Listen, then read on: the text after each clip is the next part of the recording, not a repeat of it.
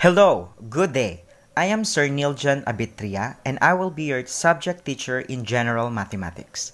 But before we formally start our lesson, I just want to discuss first our general direction in this kind of learning modality. So here are some important reminders. Refrain from eating during synchronous class. Type in your full name in the chat box for your attendance. Mute your audio if not your turn to speak, but leave your video camera on. Click the raise hand button if you want to speak. Once acknowledged by the teacher, then you can turn your audio on. And here are the following important things to do before we formally start our online class. First, everyone should have an active Google account. Second, access your CS account, change your password, and update your personal information. Third, create a folder under your name in the Google Drive and provide me access to your folder. If you already log in your account, just click Transactions and then change your password. And by clicking Student Profile, you need to update your personal information. And take note, please provide all the necessary information like addresses and contacts, middle name, present address, father's name, sponsor's name, or guardian's name. And to create a folder in your Google Drive and to provide me access to your folder, here are you going to do. First, log into your Google account. Then, locate Google Drive from the Google Apps. And by clicking New, just click Folder to create your folder under your name in the Google Drive. Then don't forget to type your full name. Then click Create. And to provide me access to your folder, you just simply right-click your folder and then click the Share button. Or, you can copy the link and then send it to my email. Or you add my email address to share your folder to me. So let's go back to the topic. Our topic for today is about functions. Specifically, at the end of the lesson, you will be able to represent real-life situations using functions, including piecewise functions, and solve problems involving functions. I prepared some questions to let me know how much you know about functions and their graph. So are you ready, class? So can you get your notebook and try to answer the following questions. Number 1. Which of the following sets of ordered pairs represents a function? Is it letter A, B, C, or D? And number 2. What type of correspondence is shown by the diagram below? Is it one-to-one, many-to-one, one-to-many, or many-to-many? And number 3. Which of the following correspondence does not show a function? Is it one-to-one, many-to-one, one-to-many, or none of the above? Number 4. Which of the following graphs is not a function? Is it A, B, or C? And number 5. By applying the vertical line test, which of the following graphs represents a function? Is it A, B, or C? And number 6. Which of the following is a representation of a set of ordered pairs? Is it A, B, or C? And number 7. What ordered pairs can be generated by the functions y is equal to 3x plus 5? Is it A, B, C, or D? And number 8. Consider the set of ordered pairs below. What is the domain of this set? A, B, C, or D? And number 9. If f of x is equal to 2x plus 4 and g of x is equal to 3x squared, what is f plus g of x? Is it A, B, C, or D?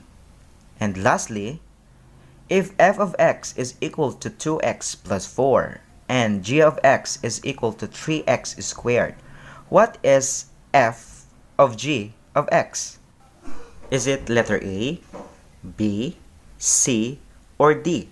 Thank you, class, for cooperation. So that is only a review in order for me to know if you can still remember your lessons on your junior high school days.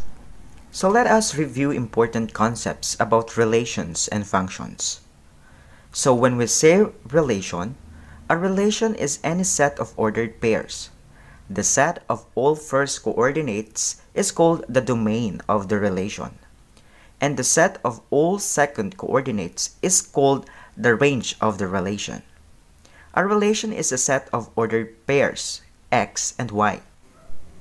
And in the other hand, a function is a relation where each element in the domain is related to only one value in the range by some rule. A function is a set of ordered pairs, x and y, such that no two ordered pairs have the same x value but different y values. Using functional notation, we can write f of x is equal to y, or read as f of x is equal to y. So, paano nga ba natin madidetermine na function or mere relation ang isang problem? So, ito yung mga titingnan natin. First, every element in the domain is mapped to a single element in the range. And secondly, there is no duplication of the first coordinate in the set of ordered pairs. And the third, the graph of the relation can only be intersected once when a vertical line is drawn anywhere in the graph. Mahalagang malaman natin ang mga bagay na ito para madali nating ma-identify or ma-determine kung function ba or mere relation ang isang problem. Katulad ng mga ito, relations and function can be represented by using ordered pairs, graph, table of values, mapping diagram and rule, or equations. So let us determine which of the following represents functions. So number 1, by ordered pairs, letter A. Do you think, is it a relation or a function? Very good. The answer is function because each first coordinate or abscissa is paired with only one second coordinate or ordinate. There is no duplication of abscissa. Okay? So letter B. Do you think, is it a mere relation or a function? Very good. The correct answer is mere relation because the first coordinate 4 is matched to both 0 and -3 in the range. There is no duplication in the domain. How about in the table of values? Letter A. Do you think, is it a mere relation or a function? Very good.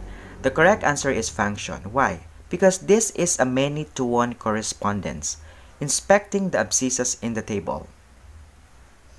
Okay? Letter B. Is it a mere relation or a function? Very good. This is a mere relation because this is a one-to-many correspondence.